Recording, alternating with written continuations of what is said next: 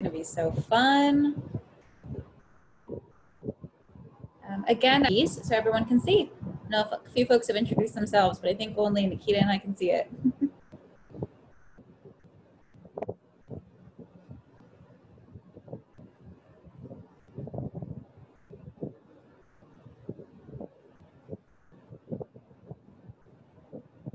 All right, we're gonna get started in whenever you're ready, Nikitha. Let's take it away. All right, let's do it. So nervous. I don't know how politicians do this every day. Thank you everyone for taking time out of your Thursday evening to be here. We were so overwhelmed with the amount of support and all the money we were able to raise for Run for Something.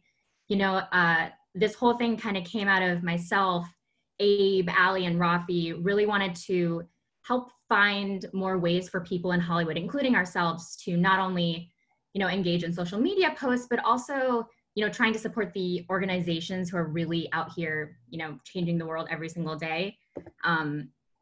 Understanding the importance of local elections and supporting them felt like a really great place to start. And I think we're also infuriated by how certain crises are being handled in our communities these days. And we often forget that the process to fixing them isn't so black and white. And there are so many nuances about who has what power to do what within our community. And it really, the responsibility does fall on us to educate ourselves on the names and the other positions that we're going to be voting for in the fall.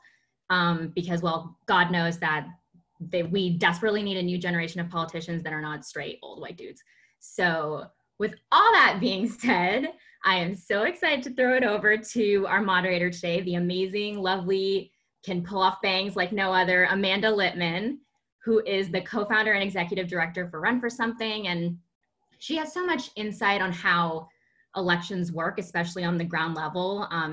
She was an email writer for Barack Obama's 2012 re-election campaign, all the way to being an email director for Hillary Clinton's 2016 campaign. So she's just incredible. And thank you so much for helping us organize it. And I'm gonna hand it off to her now. Thank you so much, Nikitha. I am so excited about tonight, about so many people who joined, and about our incredible host committee, Abe, Allie, Rafi, and Nikitha herself, who made this a success. I'm going to walk through a little bit of the agenda for this evening. We're going to keep this to an hour. I want to talk a little bit about Run for Something. I want to do some level setting about Los Angeles politics and California politics writ large, really make sure we all understand the structures here. Then I'll introduce our candidates one by one. They'll talk a little bit about themselves and their races, and then we'll open it up for questions. I really encourage you, one, to participate in the chat, to make sure to change your settings to all panelists and attendees. And two, if you have a question that jumps up throughout the conversation, to use, if you look at the bottom of your screen, the little Q&A section, drop it in there, one, so we don't lose it, and two, when we open it up for Q&A, we'll pull from that list and more. I am really, really excited about this group. Almost everyone here tonight is from Los Angeles or from California writ large. This is gonna be a really good conversation about why and how local government works and why it really matters. To take a step back, for those of you who I don't know, which is most of you, my name is Amanda Litman. I am the co-founder and executive director of Run for Something. Run for Something recruits and supports young, diverse progressives running for local office. We have been around since the inauguration day, 2017. I worked for Hillary, as Nikitha mentioned, worked as her email director, managing online fundraising and volunteer recruitment. After the campaign, I got a Facebook message from someone I went to college with. Hey, Amanda, looks like you work in politics. I want to run for office because if Trump can do this, anybody can. What do I do? And at the time, I did not have an answer for him because there was nowhere you could go if you were young, newly excited about politics, and wanted to do more than vote and more than volunteer. If you wanted to actually lead, there was nowhere you could go that would help you. So I reached out to a whole bunch of people, one of whom became my co-founder, Ross Morales-Ricchetto, and we wrote a plan, we built a website, and on Inauguration Day, we launched this organization. We thought we would get 100 people in the first year. Instead, in the first week, 1,000 people have signed up with us. And as of today, we're up to more than 57,000 young people across the country who've raised their hands to say they want to run for office.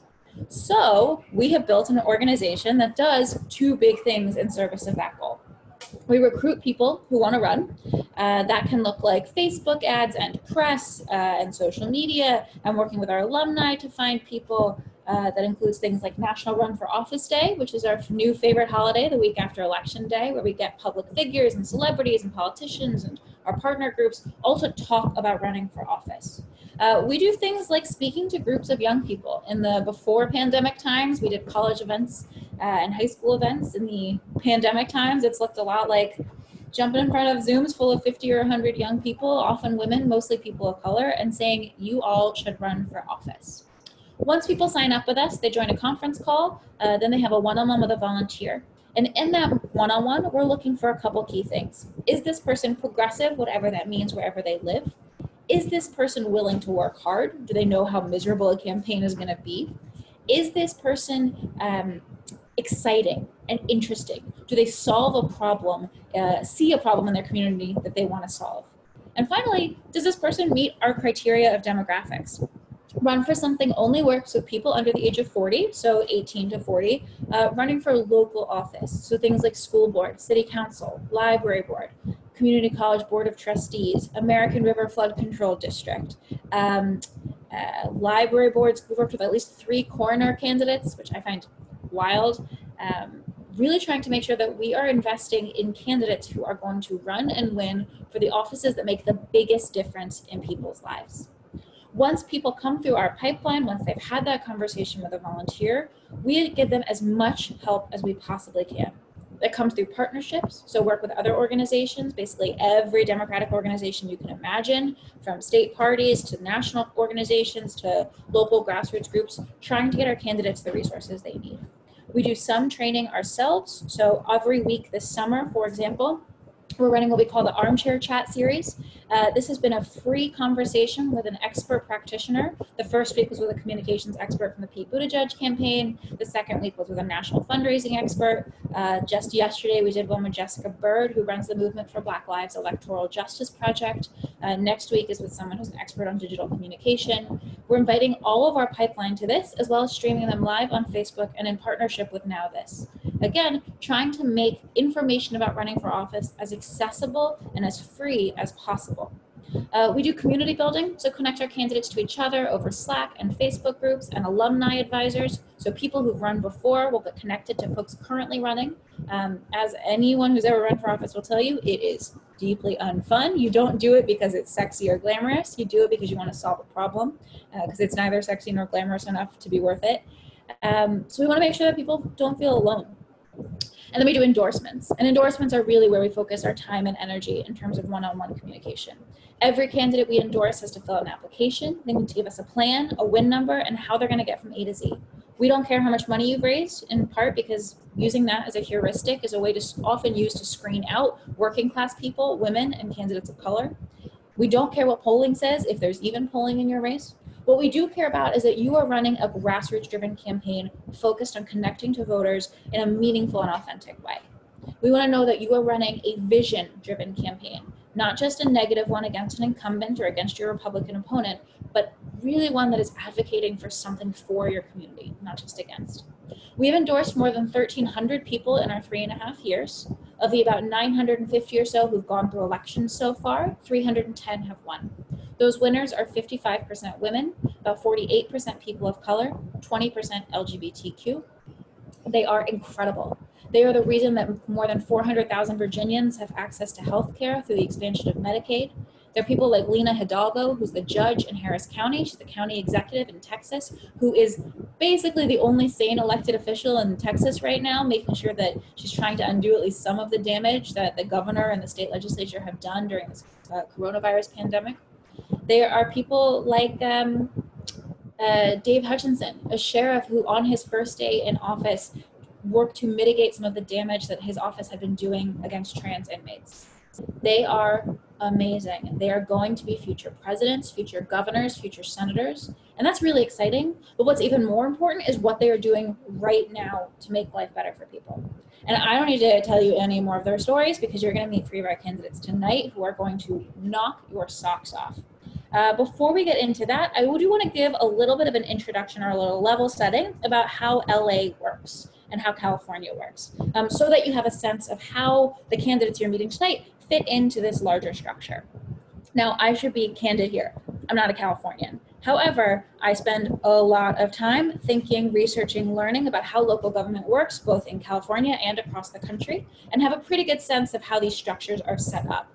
So I'm going to try and give you a very quick overview in about 3 to 4 minutes of how the different levels of government in LA are meant to be set up. And any of our candidates tonight can answer some more questions about whether it actually works that way. I'm going to start from smallest and go all the way to big.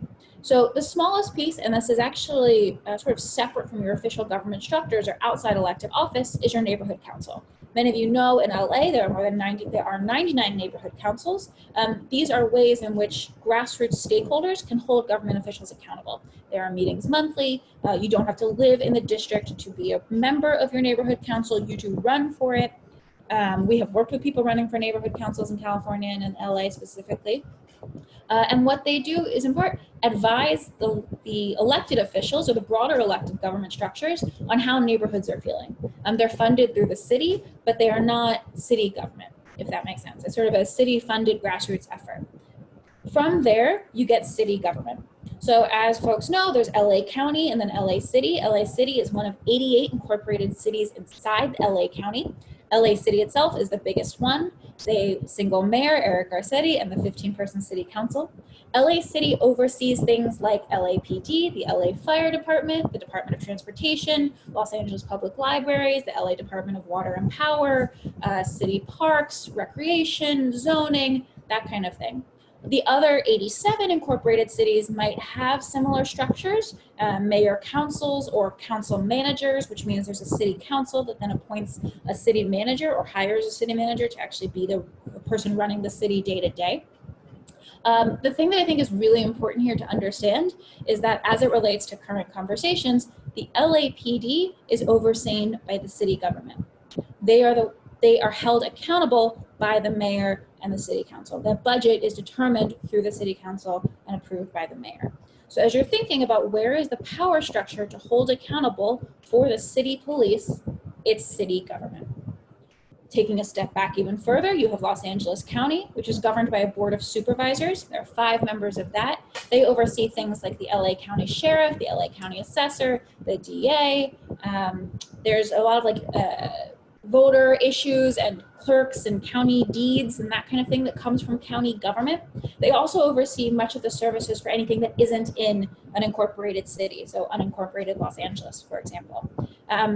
The LA County Sheriff, since I want to know what people are really engaged about police issues right now, the LA County Sheriff provides general law enforcement services to the unincorporated parts of LA County and some of the cities who contract with the agency. And this is true for a lot of different departments, but specifically with law enforcement, especially for the smaller cities that don't have the funds necessarily or the tax base to fund these kinds of city services. They will get them from the county. So again, as you're thinking about police violence and who do you hold accountable for the police behavior, it's for LAPD, it's the city of Los Angeles. For the LA Sheriff, it's the Los Angeles County. A fun fact I learned as I was learning more and more about California is that LA County is actually the largest employer in the county, the county government itself, second only to the school system. And this is an additional way of cutting up the state. There are hundreds of school districts across California. There's ones for elementary and middle schools, and then unified that are elementary through high school. Many of you know the LA Unified School District, which is the second largest employer in LA County. There are 7 members of the LA Unified Board of Education. The LAUSD then appoints a superintendent, who's the executive who actually manages the day-to-day. The LA Unified Board of Education and comparable boards across the country are the ones deciding whether or not to open schools during the pandemic. So when we talk about why do these offices matter, it's because they are making the decisions that most directly affect our lives. And I know we're not talking about Texas tonight in any stretch of the word, but I want to point out one small note here. The Texas Board of Education, which is a statewide office, but is elected through various districts, has oversight over curriculums in the state, which is true in most school districts, but the State Board of Education has this role. Because textbooks write their curriculums for the largest market, which in this case is Texas, the largest like approval market, the Texas State Board of Education has line item veto power over what's in our history textbooks. There's an incredible New York Times article about this, about the difference between what textbooks in California and textbooks in Texas look like, which I think really illustrates, one, why these offices are so important, but two, why Republicans have spent so much time in states outside of California trying to win positions on them. Okay, so you have your neighborhood, your city, your county, you then ladder up into your state government. And you're gonna meet two candidates tonight for California State Legislature. You're gonna meet Godfrey, who's running for California State Assembly, which has 80 members. Democrats control it, but it is still not as progressive as it could or should be. Then also meet Jackie, who's running for California State Senate. There are 40 members of that body. Each represents more than 930,000 people. So another fun fact, if you're curious, every district in the California State Senate is bigger than the district for the Congressional House of Representatives members from California. These are incredibly, incredibly important leaders in our state, and they are totally under-discussed. They then work as the legislative body to the governor and to the California Supreme Court, much like we have in DC with Congress, the president, and the Supreme Court there. That was a very, very, very, very quick overview of the structure of California government. I know most of you may know this. If you don't, if you have no idea what any of that meant, I really don't want you to feel bad about asking more questions. This structure is complicated. It is true in states outside California. It's true in places where it's LA County and LA City overlapping in both borders and names. It is meant to be hard because it's not meant for people like you and me to participate historically. It has not been something that the political leaders have wanted real people like us to engage with. And that has changed relatively recently in the last 20, 30, 40 years. But even still, if it seems confusing or like it doesn't make sense, that's because somebody didn't want you to know how it was supposed to work. Now that we do, we have a way to make a difference in it. With that, I want to introduce our first candidate for the evening, who's going to talk a little bit about his story. I had the pleasure of meeting Godfrey last time I was in California, and he is an all-star. Godfrey Santos Plata is a Filipino immigrant, a renter, an educator, and an organizer running to represent the 53rd District in the State Assembly. If he wins, he'd be the first person elected in 10 years to be both an immigrant and an out member of the LGBTQ community. Just as urgently, he'd be only the second renter to join the 80-person body, which, as we think about the conversation about affordable housing, can change the tenor of debate. He's a former public school teacher and an organizer against the school-to-prison pipeline. He is working to build powers for communities of color, which are the beating heart of his district in California. And I am so excited to get to hear his story again. Godfrey, take it away. Thank you so much, Amanda. Hello, everyone all over California watching this Run for Something Zoom. Thank you for spending your evening with us. I'm also super humbled to be in the same company as Jackie and Nithya, who I admire very much. I kind of want to grow up to be them. It's weird to be running at the same time as both of them. Just as Amanda said, I am running for the 53rd District in the California State Assembly. For folks in LA, that's Koreatown through downtown LA, Boyle Heights, south to Huntington Park and Vernon. And I would be the first queer immigrant ever in the 140 years of Assembly history. I'm also a Filipino immigrant, and that's important because we are the largest API group in California, but we've never had a person represent us in the Assembly in the greater LA area. So really excited to break lots of barriers. A little bit about me and how we got to our 37% of the vote in our primary that is leading us to November. I was born in the Philippines. My family came over here in 1988 to Los Angeles. And so I've grown up here, very much so. My parents moved us into a duplex. We started out as renters. I am a renter today. They worked very hard to make sure we got into the middle class. They found union jobs. I went to school in LA Unified and Long Beach Unified school districts. And it was there that I really began to thrive in education because of a lot of the love and support around me. Because of my parents, because of my schooling, I was able to go to college on a full scholarship. And I decided to use that opportunity to go to college on a full scholarship to become a public school teacher and give back to my community in that way. And so for the last 14 years or so, I've been in public education. Today, while I'm not in the classroom, I get to work with teachers all over the United States and help them learn how to organize, because there are too many teachers and students whose voices and perspectives never influence education policy or community policy at all. And so I'm really excited to be able to support not just myself into political work, but empower so many other folks to do it in their own communities as well. I'm 35, going on 36 next month. And like I said, I'm here in Koreatown as a renter. If you're in LA, you already know what that means. My rent is 40% my monthly salary. And there's too many people who live in my same neighborhood of Koreatown and all over LA for whom it's half of our entire paychecks. I live about 5 blocks away from the Purple Line, which many of you all know is our public transportation, our train. But if I were to walk from my apartment to the Purple Line station, I would have to cross over multiple encampments on the way there, in the shadows of luxury apartments that just keep building themselves up even during a pandemic while these encampments grow. And then when I'm working with teachers, what I find out in every state, California notwithstanding, like we are putting so much pressure on our schools to do more with less, while asking our teachers to make up for everything in their classrooms when we know that the policies that we need to fix are the ones that are impacting our students' lives, and they're bringing in their lives into the school buildings, and we're asking our schools to fix it all. And this isn't fair. When you take a look at why these problems exist, you have to ask about Sacramento. And this is really hard for a lot of Angelenos to do because Sacramento is so far away. We're so much more familiar with city council and school board and mayor here in LA than we are the assembly. We knocked on over 15,000 doors and very few people actually knew what assembly was. When you take a look at the assembly and there's 80 people there legislating for the entire state of California, only 3 are immigrants. Only 2 folks have ever worked in K-12 schools and are sitting on these education committees, making education law for the entire state. And then only 1 currently is a renter. He's actually on his way out. So it's very possible that we will have 0 renter representation in the California legislature's assembly if we do not win this seat. And housing is a giant issue in the state right now. And then when you dig in 1 sort of level deeper, why is it that our 80 representatives in the assembly look like this and represent some folks who we are not? You have to ask about where their money is coming in from.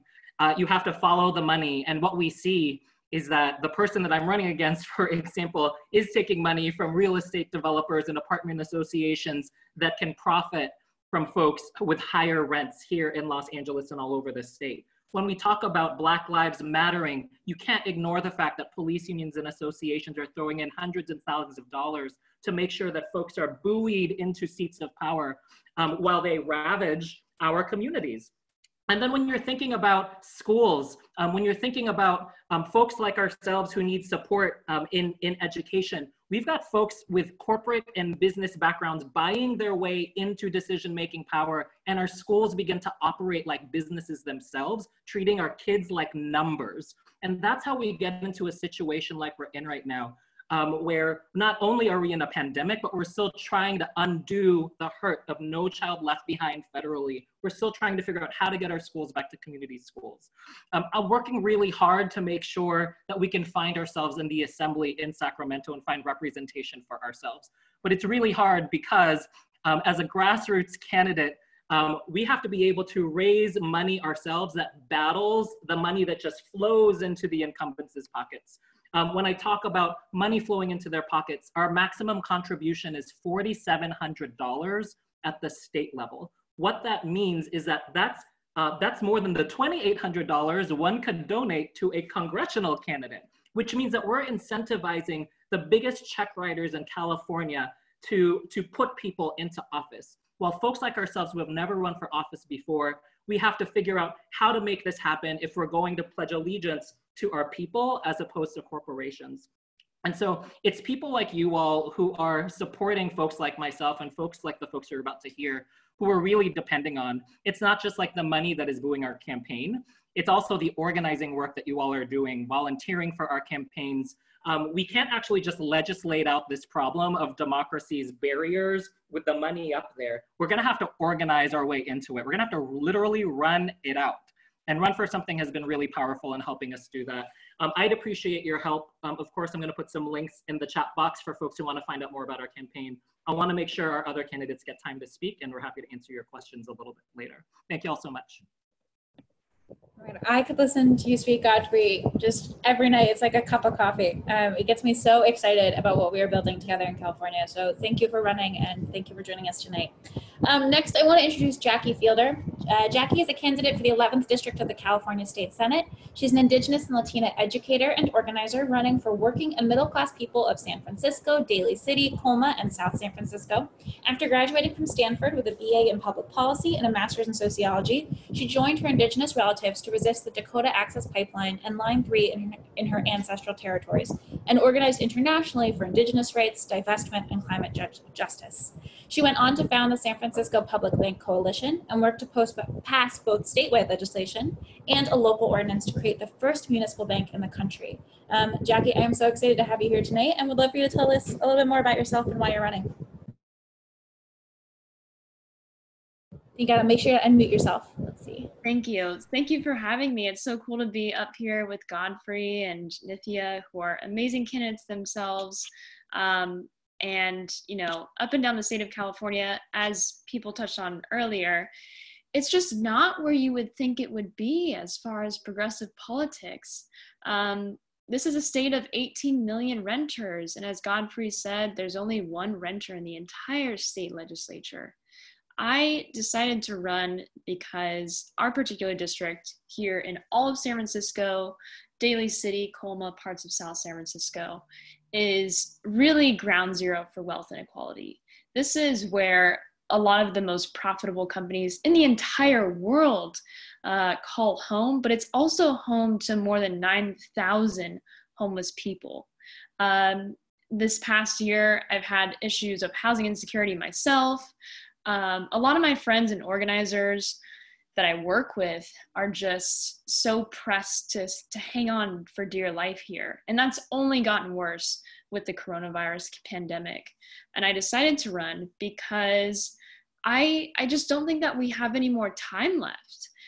It's 2020. There should be a billionaire's tax. There should be a reignited debate and implementation of a single-payer healthcare system. We need, to expand tenant protections and protections for homeless people to even exist in public. We need permanent housing, which is the only true solution to homelessness. We have for a long time been needing to cut the funding for our prisons and our police departments in favor of policies that actually provide more stability for our communities. We need mental health resources. We need real living wage jobs. My experience growing up in actually Southern California, for my upbringing, raised by a single mom in a low-income neighborhood near the Lakewood Long Beach border, has informed a lot of my perspectives of what is just, what does a just society look like.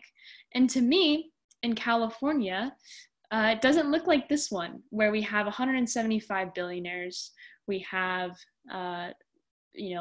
about 40% of the nation's unsheltered population. And we have a public education system where we invest in per student spending among the bottom in the nation, where we are actually rivaling Florida and Louisiana for having the highest poverty rate in the nation. And these are also compounded by factors of race and obviously immigration status. And so my heart just broke last year seeing my district continue to, allow wealth to be concentrated at the top and leave so many people behind.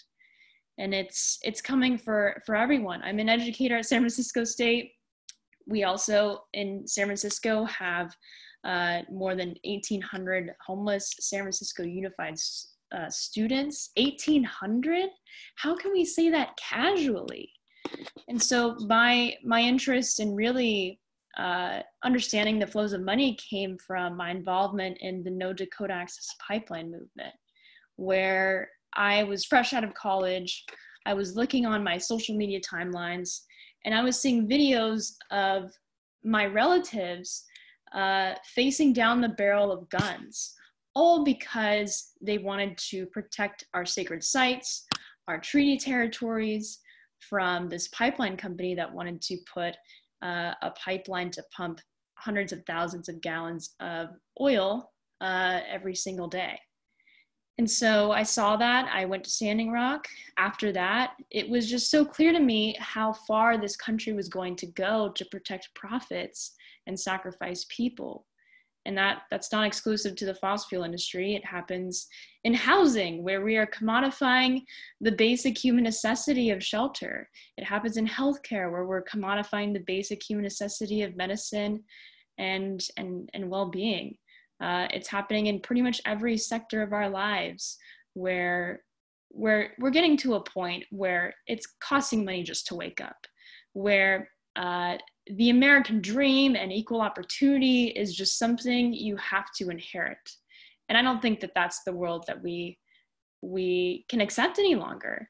And we can't wait for any more the right people. We can't wait for people to develop a consciousness. And for certainly, we have to get money out of politics. And so that's why I'm not taking any contributions from the real estate lobby, fossil fuel companies, charter school advocates. It's simply my way of being able to tell people and look them in the eye and say, I will fight for you and you because you are my constituent. And I wish that that could be the case for every single politician in the California legislature, but it's not. And I think that now is the time to make that happen. So thank you, Run for Something, for putting this together, and I'm happy to answer any questions as well. Thank you so much, Jackie. Your story is so inspiring, and I'm so excited that you are running and waging such a competitive campaign. Our last speaker for this evening, before we open it up for questions, is Nithya Raman. Nithya is an urban planner, a community leader, and a mother of two, running for Los Angeles City Council in District 4. In response to a growing population of people experiencing homelessness in her community, Nithya and a group of her neighbors started Salad Neighborhood Homeless Coalition in 2017.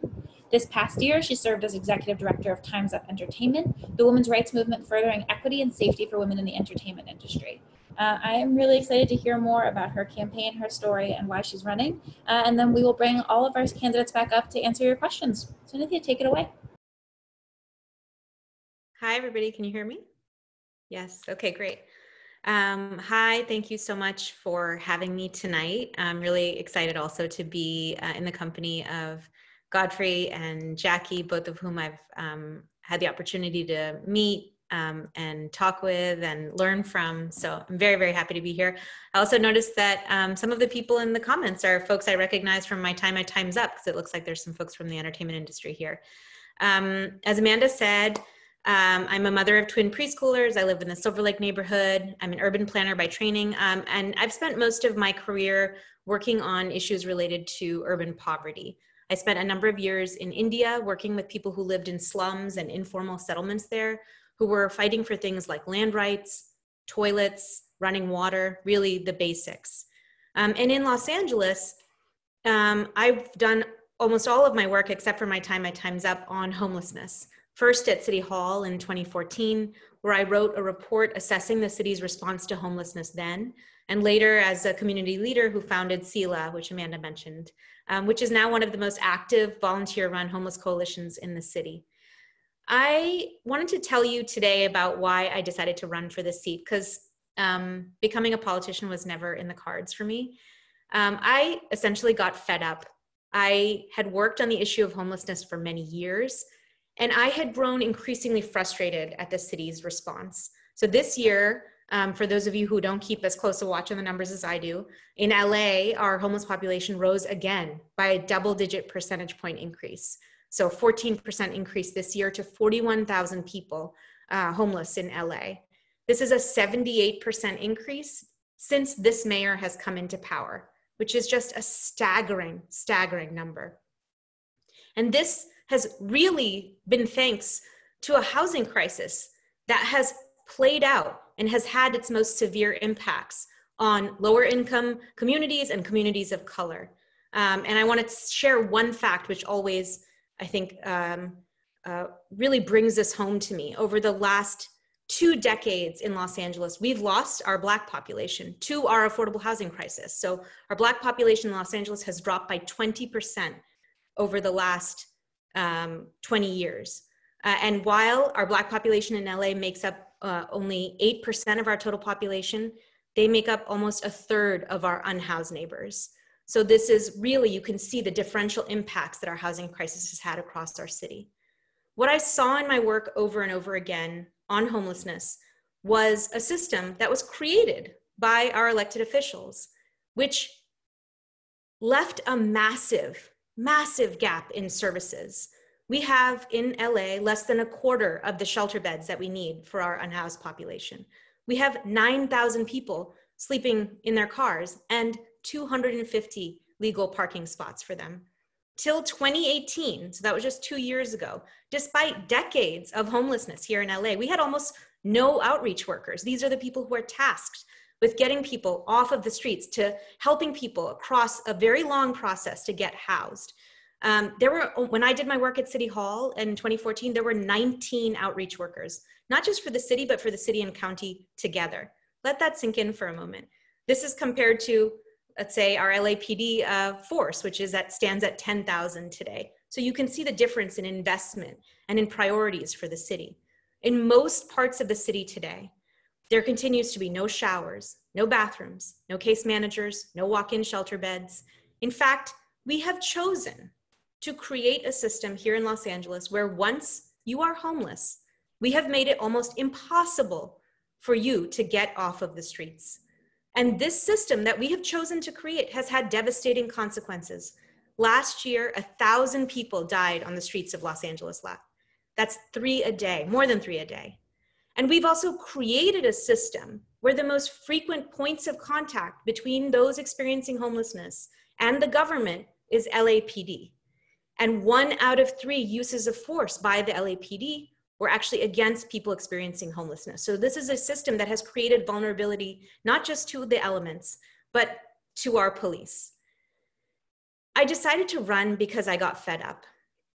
I was fed up with a Grand Canyon-sized gap between the rhetoric that I heard from our elected officials around urgency, around compassion, and the reality that I saw on the ground when I was working as someone trying to access homeless services for people in my neighborhood, or as I watched residents experiencing homelessness try to navigate an incredibly brutal system. And as an urban planner, a longtime observer of this city, and as Amanda said, looking at how much the city controls, city council members here, I knew, are uniquely powerful. We have a weak mayor, strong council system. We only have 15 council members. Each council district, so you said state senate districts are big. City council districts in LA have 250,000 people in each of them. That's enormous. And over all of the issues that the city controls, I saw a similar lack of urgency, a similar gap between the sometimes very progressive rhetoric that I heard and the reality of what I saw, whether it was related to our housing crisis, whether it was related to our environmental issues, all of those issues that I know everyone in this space holds dearest to their hearts. We ran a very good campaign in the primary, a campaign that I think any progressive would be very proud of. We recruited over 600 unique volunteers who helped us knock on 83,000 doors. That's more than any city council candidate we've ever heard in LA. Lifted by people power, truly. We made it through to the runoff against an incumbent. That's only happened twice in the last 2 decades here. And we did that against an incumbent who raised and spent a record-breaking amount of money as well. And these past few months, this isn't really the general election campaign that I thought I would be running. We've been running this campaign in the context of a devastating global pandemic, where we've seen a historic uprising on the streets to protest police brutality. We have, in response to these unprecedented events, seen movement in the policies coming out of City Hall. We have seen that. But to be honest, I'm still pretty fed up. To me, it should not take a global pandemic to put eviction protections in place, to create a rent freeze in RSO units. These are rent stabilized units in a city that has had tens of thousands of evictions, in a city that is defined by homelessness. Why did we have to let people suffer for so long before we took action here in LA? Why does it take hundreds of thousands of people taking to the streets for weeks before we have the courage to even talk about the bloated LAPD budget? I want transformative change for this city. I want people in power who don't wait until it's politically safe to pick the next move. I want people who will do the work to push us towards an LA that is sustainable, that is just, that's good for all of us. And I know that this group shares that urgency and shares that those values. So I'm very happy to be here and to answer all your questions. So thank you so much. Thank you. And oh my God, that fact about 19 people doing homeless outreach versus the LAPD officers, that is wild. So thank you for really telling that story through with the numbers. As Jackie comes back on, we're going to open it up to questions. If you have any questions for any of our candidates, please drop them in the Q&A. First one, and I know you all touched on this a little bit, and this is a question from AC about how we can fix our homelessness crisis. Thinking about it from the level or the office that you're running for, what's your approach going to be, assuming you win? We'll start with Godfrey and then go back around in the order of speaking. Yeah, what I actually really love about this panel is you can't fix homelessness from a single level of office.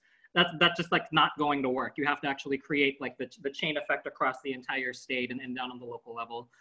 For me, I think the biggest role we can play, aside from funding clearly, which the state has been thinking about, the greatest role we can play is moving in a direction where we're decommodifying housing in general. Lots of us like to say that housing is a human right. That can't be true if I have to pay for housing or pay for rent and be complicit in a system in which if some people can't afford to pay rent, then they're not going to get housing. That's how this number that Nithya brought up, we're at 66,000 now, last year we're at 58,000. That's how that number keeps going up. Homelessness doesn't create itself. We create that problem for ourselves by being complicit in this particular problem. For me, where that starts is if we're protecting renters right now, that means we need a tenant's right to counsel. We need to repeal the Ellis Act, which continues to allow owners of buildings like the one that I live in, my 19 unit here in Koreatown, to sell buildings like this to speculative real estate developers, pushing up the prices in the neighborhoods that we live in, kicking people out of Los Angeles in general at any age, of any documentation status.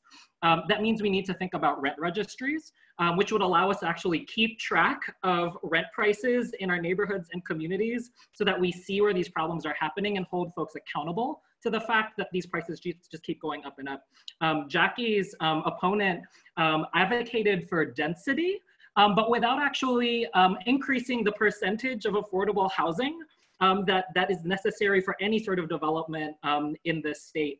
A tenth of affordable housing in a new development is not going to cut it when we have 1.5 million units of affordable housing that we actually need in California. And so we need to prioritize that, move toward much closer to 100% affordable housing if we're going to fix the problem of homelessness to begin with. Jackie? Godfrey touched on a lot of points that I would make. Support, also the idea that we don't have the resources to house the thousands of homeless people in our state, because we certainly do. This is the 5th largest economy in the world. Again, 175 billionaires. There's not enough lifetimes to spend that amount of wealth. And we're facing a wave of evictions right now, today, because our state legislature, not a single one has put forward even an option for true rent relief that doesn't have burdensome requirements and barriers. That's not voluntary. The current one that's on the table looks like a renter debt scheme where the state assumes the renter's debt, and then it could be traded on the secondary markets. And on top of all of that, it's voluntary. Landlords could say, oh, well, look, they agreed to it. They could perhaps pressure them to sign something and the tenant doesn't know. And then say, look, they signed away this option. There are a lot of flaws with that option right now, and it's really the only one that's being considered. And so because we probably have, one renter in the entire legislature versus the population having 18 of 40 million renters, it's just really sad. And, evictions are just the step right before homelessness. At the same time, there's a lot of energy and excitement around navigation centers, but if we don't have housing, permanent housing, and supportive services to navigate people to, then those centers don't really serve the purpose that they're meant to. And so the only cure to homelessness is housing. That said, we need to also fund services like mental health, substance abuse, and everything else. But we also have to understand homelessness looks not in many of the ways that we think of and is out there in the culture. Again, we need to protect tenants. We need to secure affordable housing. That's why I'm championing a California Housing Emergency Fund of $10 billion. And we need to house the poor.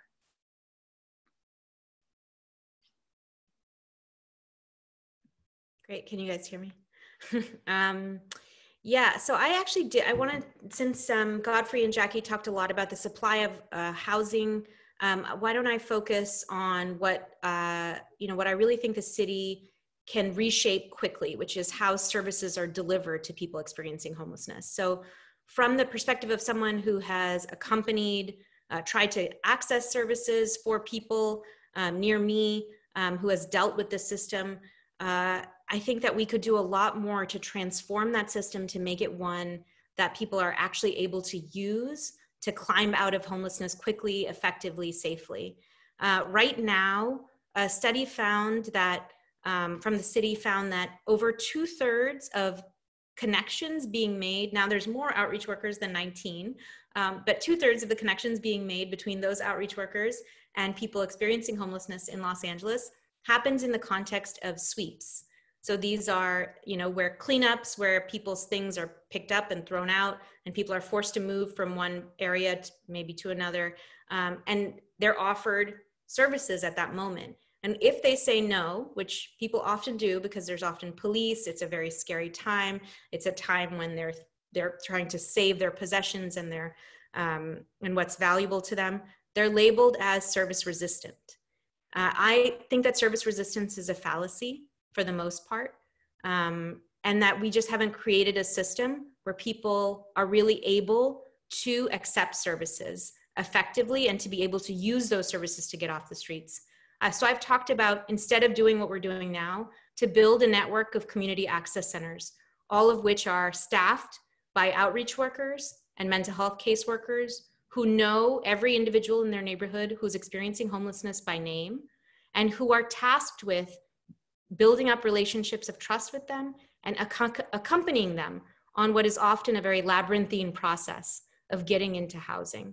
And I know that there is a shortage of housing, but I will say that even the housing that exists right now, often it lies empty for weeks, for months, because people aren't ready to step into that housing. I've heard that over and over again. In fact, LAHSA has access to thousands of units which are lying empty right now because they don't have people ready to go into that housing. And the reason is that we've set up a service provision system which does not work.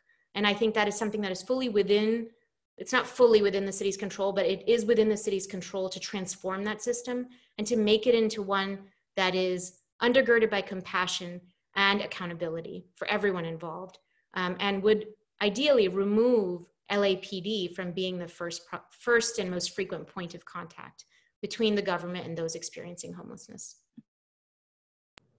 Thank you guys for those really thoughtful and detailed answers. I think it's really helpful to be able to understand the power that these offices actually have to move the needle on this really critical issue. I want to change gears a little bit. We've had a couple questions come in from both Shay and Nick about, and as well as someone anonymous, about how your campaigns are functioning right now. Shay wanted to know, Nithya, what you learned from the primary and how you're thinking about going into November. Nick, similarly, a future constituent, he hopes, about effective actions they can do to help you win. But I would love for Nithya, Godfrey, and then Jackie to talk a little bit about what your campaign actually looks like right now and how you're reaching voters, especially during the pandemic, and how folks can help you outside of donating, which I know everyone on this call will. Nithya, can you take this first? Oh, sure, yeah. We have a pretty large volunteer operation in place already that we encourage people to get involved with if they're interested in getting involved with something beyond just donations. So as I said, in the primary, we had one of the largest volunteer operations in the city. And we've actually had more volunteers sign up in the general than we had at the very end of our contest in the primary. So we've had just an enormous amount of interest in our election and I think in local politics in general. Both the pandemic and the uprising has enabled large numbers of people to make connections between local government and the values that they hold and the injustice that they see around them. And that's been good. So if people want to get involved with our campaign, they can sign up. We'll onboard you in a volunteer onboarding meeting, and then we'll send you out to do 4 different kinds of things. You'll be text banking, phone banking, writing postcards, and doing all kinds of relational organizing. So that will be organizing meetings in your own neighborhood and with people you know in the district. Or if you don't know a lot of people in the district, but you do live in the district, we'll give you a way to contact your neighbors safely. Everything is done with COVID precautions in mind. But essentially you'll be able to rally people around you and rally your network to get votes for November. Godfrey? I feel like this is really great because we need to have this conversation amongst progressive candidates to figure, there's no playbook for a pandemic election. And so we're kind of just all building this plane as we're flying it. To Nithya's point about depending on volunteers and people power, that's true for our campaign as well. I'm putting in into the chat box, this is how you can get into our Slack. And if you join our Slack, that's where you can meet other volunteers, filter into some of the committees that we have running. In addition to some of the things that Nithya talked about at the beginning of the pandemic, it just felt really awkward to me to do anything that remotely looked like campaigning. So we repurposed our phone banking system to do community check-ins and just really call folks, especially in the older age brackets that live within our district to make calls and literally ask, how are you? What do you need at this time? It felt like a way we could leverage what we had to show up. We've pivoted to virtual programming and events. The demographic I really want to ignite into democracy is not necessarily the folks who are already plugged into the Democratic Party, et cetera, and all of that right now. And so we've had a lot of fun virtual events that have operated as fundraisers as well. No one wants to come on at Zoom late at night and just talk about policy. Maybe we do, but lots of other people like want to play bingo, go to a talent show. We're having a Loteria night next week that's going to be bilingual. So folks can just literally play games in community and hear about a campaign that wants to represent them at the same time. And that's how we're beginning to pivot on this. So those are just a couple of other things I'd add to what Nithya said.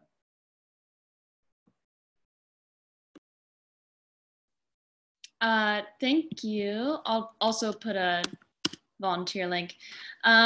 You know, like everyone else, we've just been chugging along, doing phone banks virtually in our Zoom rooms. You know, been so amazed by the influx of volunteers now that actually people have more time to dedicate, ironically. So we're calling people all the time.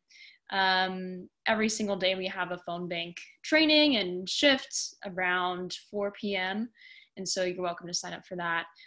We're also doing what we call literature drops, lit drops, where you have your brochure. And this is a district of, you know, 500,000 people are expected to vote in the general. So we have to hit the entire district like crazy. And so we're passing out these flyers in people's doors. Often people think that they are mail. They're not. We hand deliver them because mail is extremely expensive.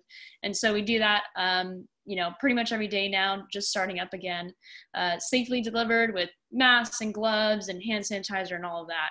So those are our volunteering opportunities. Obviously, social media, ironically, goes a long way. I can't tell you how many people have learned about the campaign, have volunteered as a phone banker just by hearing about us on social media. So that helps too. That's amazing. And I know we'll keep dropping links to all of your websites and information in the chat and in an email to everyone who's on this, you'll get it tomorrow in your inbox. We have so many good questions, and I want to get to one more before we close it out. And so for each of you, Nithya, can you talk? Deanna Fuller wants to know a little bit about the city budget. Is it created annually? How does the mayor work? Or how does the mayor play a part in this? And then Godfrey and Jackie, AC wanted to know, how do we create urgency at the state level to apportion money to communities of color and social services, and what does that look like? So we'll start with Nithya talking about the city budget, and then Godfrey and Jackie on reallocating money at the state level. Yeah, so the LA city budget is actually put together by the mayor every year, and then the council has a month-long period through which they can approve it, disapprove it, make any necessary amendments. That period is over already, and that was before, you know, there was a lot of talk then about looking at how much of the budget had gone to LAPD. Over 54% of our discretionary budget had gone to LAPD, and a number of groups assembled under a coalition called the People's Budget had drawn attention to it. This was even before the protests happened. And it was kind of shocking that police budgets increased at a time when services budgets, services dollars were actually going down during a pandemic when both crime was down and service needs are so high. But this was like the first time that I've seen widespread attention being paid to the budgeting process here in Los Angeles. And thanks to the work of the People's Budget, which has been anchored by by Black Lives Matter LA.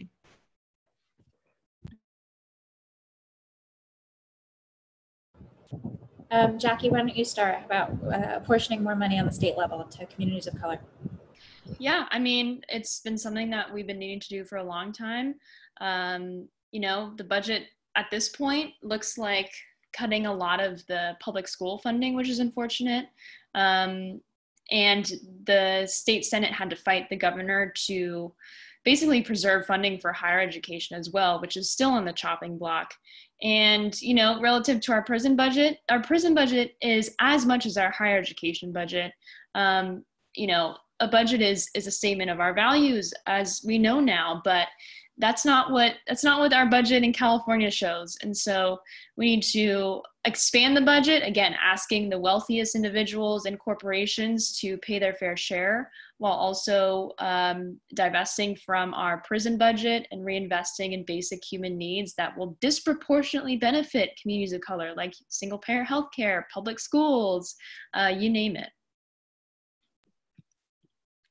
Ditto a lot of what Jackie said. What's really interesting is that the question is about like apportioning money to communities of color. And right now there's funding up there. It's just oppressing communities of color. Like it's there, like the money's budgeted to hold open state prisons, et cetera. The money's there to continue to pay for the right of healthcare providers to be able to not have to state what they are providing services for in hospitals that are faith-based, for example, is a thing that's happening at the state level. There's like laws that allow people to not actually get what they need from health systems or from rehabilitation, et cetera, because they're budgeted somewhere else. So yeah, I'll put into the chat box, literally everyone can take a look at the corrections budget right now, so you can see how much money we're putting toward that. Thank you guys for those really helpful answers. I know we had some more questions we weren't able to get to, but for the sake of ending right on time, I want to say thank you to Nithya, to Godfrey, to Jackie for joining us tonight. Again, thank you to our hosts, Rafi and Nikitha. Allie and Abe, it is so, so, so important to understand how local government works. If you care about ICE coming into schools, if you care about choice, if you care about police brutality or ending police brutality, if you care about how we're dealing with the coronavirus pandemic, you have to care about local government. You have to care about state legislatures, both in your home, in California, in LA, but nationally. You have to give a shit about these offices, because I promise you, especially outside of California, Republicans really care. And what happens, what gets normalized in crazy conservative cities nationwide bubbles up on the national level. So even in the great nation of California, you will feel the effect of the crazy Republicans in South Carolina and Florida and Georgia, as their decisions then bubble up to the Supreme Court and fuck us all over. So if you are excited about the candidates you saw tonight, tomorrow in your inbox, you will get links to all of their websites so that you can contribute to them and sign up to volunteer. You will also get a link to give to run for something. Our budget gap got blown to smithereens because of the coronavirus pandemic. We were supposed to travel and do a bunch of events. Instead, we're doing this. And every single dollar goes to recruiting and supporting more people like Nithya, like Godfrey, like Jackie. So we dropped the link in the chat, runforsomething.net/build. Whatever you're able to do, I know you've all been so generous already, but it really does mean a lot to our very scrappy organization. With that, if you have any other questions, we're all available online, on social. You'll get URLs in your inbox tomorrow. Thank you so much, and have a really good rest of your night, everybody.